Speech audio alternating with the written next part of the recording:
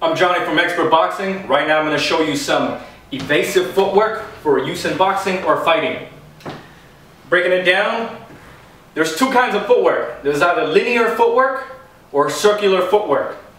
So for example, if I'm moving my right foot, that means it's either going here, it's going away, okay? Linear, all right, I'm going on a line, or it's pivoting, it's going around. It's a pivot, pivot, pivot. So all footwork movements either a line or a pivot. And you decide. So if I'm fighting my opponent, I can use a linear foot to go here, okay? Linear to go here, maybe to the side, okay? Maybe to the back a little bit. That's a little bit of a pivot, okay? So I can use a linear movement to get away, Yeah, I'll show you from behind.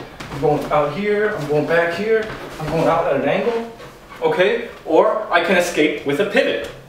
Boom. There's only two ways to pivot. Either I'm going clockwise or I'm going counterclockwise. You will find which one is easier depending on the situation you're in and where your head and body is, which one is easier. Now, the real trick to evasive footwork is when you start to put the two together. So you can either go line and then pivot, or pivot and then line. I'll show you what I mean. Let's say line, pivot, okay? Right here, line, pivot, okay? I can even go forward, line, under a shoulder, pivot, and I'm out, okay? So line and then pivot, line, pivot, okay? Or he's coming in, boom, and then pivot around him, put him in the corner, fire shots. That's line and then pivot. I can do it the other way around too. I can pivot and then line. Boom, pivot under him and step away, okay? Or he's throwing a left hook, boom, pivot around him, I'm behind him, now I step away.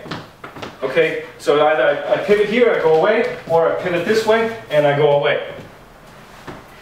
So you keep working on the different combinations of those two, you'll come up with a lot of different variations.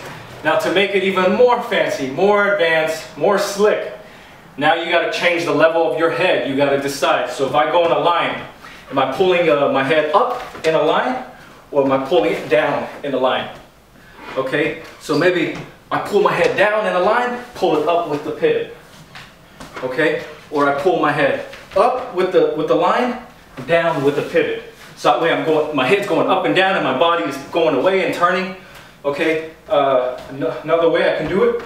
Let's say he's throwing a hook, boom, pivot under the hook, heads down and step away with my head going tall to be further away. Or let's say he's throwing a right hand, I slip outside his right hand, or I'm sorry, let's say I step inside his jab, I'm very close to his right hand, put my head under him and pivot around, fire the counter shots. So that's all it is. Do a line and then a pivot, or a pivot and then a line, and then change the level of your head while you're pivoting or while you're moving in a linear motion. I'm Johnny from Expert Boxing. Subscribe to my YouTube channel or check out my website expertboxing.com for more great boxing tips. Thanks for watching.